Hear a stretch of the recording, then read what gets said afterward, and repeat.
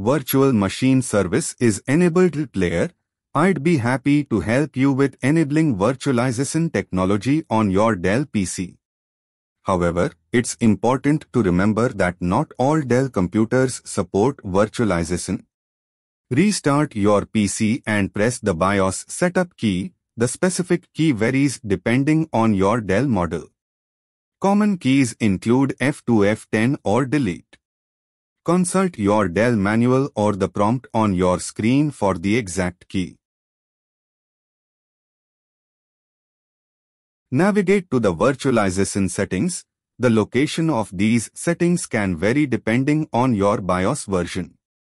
Here are some common paths. Advanced Virtualization, System Configuration Virtualization, Security Virtualization, Enable Virtualization, and VTD. If available, look for options like Intel Virtualization Technology or AMD Virtualization and set them to enabled. You might also see Intel VTD or AMD IMU for direct I/O virtualization. Enable these if available as well. Save changes and exit BIOS. Follow the on-screen instructions to save your changes and exit the BIOS setup.